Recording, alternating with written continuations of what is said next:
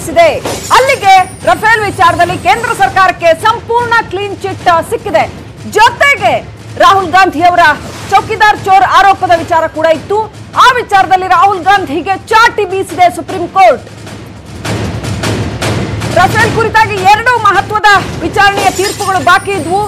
ಒಂದು ರಫೇಲ್ ಅಕ್ರಮದ ಕುರಿತಂತೆ, ಮತ್ತೊಂದು ರಾಹುಲ್ ಗಾಂಧಿ ಹೇಳಿಕೆ ಕುರಿತಂತೆ.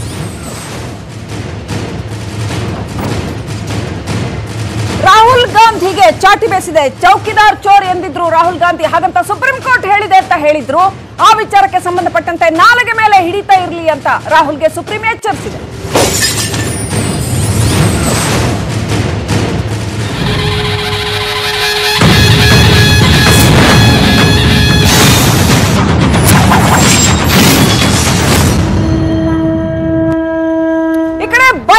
ಕುರುಕ್ಷೇತ್ರದಲ್ಲಿ ಇವತ್ತು ಬಿಜೆಪಿ ಕಚೇರಿಯಲ್ಲಿ 16 ಅನರ್ಹ ಶಾಸಕರು ಬಿಜೆಪಿ ಸೇರ್ತಾ ಇರ್ತಕ್ಕಂತ ಒಂದು ಸಮಾರಂಭ.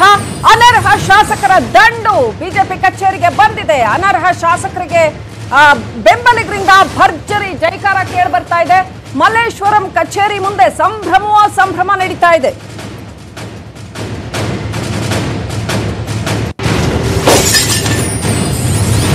ಬಿಜೆಪಿ ರಾಜ್ಯಾಧ್ಯಕ್ಷ ನಳಿನ್ ಕುಮಾರ್ ಕಟೀಲ್ ಜೊತೆ ಮಾತುಕತೆ ನಡೆಸ್ತಾ ಇದ್ದಾರೆ.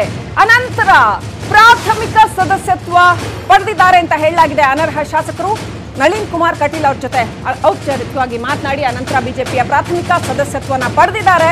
ಇನ್ನೇನು ಪಕ್ಷ ಸೇರ್ಪಡೆಯ ಆ ಒಂದು ಕಾರ್ಯಕ್ರಮ ಅಷ್ಟೇ ಬಾಕಿ ಇರ್ತಕ್ಕಂಥದ್ದು. ಆ ಕಾರ್ಯಕ್ರಮಕ್ಕೆ ಎಲ್ಲ ಸಿದ್ಧತೆ ಆಗಿದೆ. ಅನರ್ಹ ಶಾಸಕರೆಲ್ಲರೂ ಕೂಡ ಬಿಜೆಪಿ ಸ್ಟೇಟ್ ಆಫೀಸಿಗೆ ಬಂದಿದ್ದಾರೆ. ಮಲ್ಲೇಶ್ವರಂನಲ್ಲಿ ಪ್ರಾಥಮಿಕ ಸದಸ್ಯತ್ವನ ಪಡೆದಿದ್ದಾರೆ. ಈಗ ಕಾರ್ಯಕ್ರಮ ಅಷ್ಟೇ, ಸಭಾ ಕಾರ್ಯಕ್ರಮ ಅಷ್ಟೇ ಬಾಕಿ ಇರ್ತಕ್ಕಂಥದ್ದು. ಅವರ ಬೆಂಬಲಿಗರು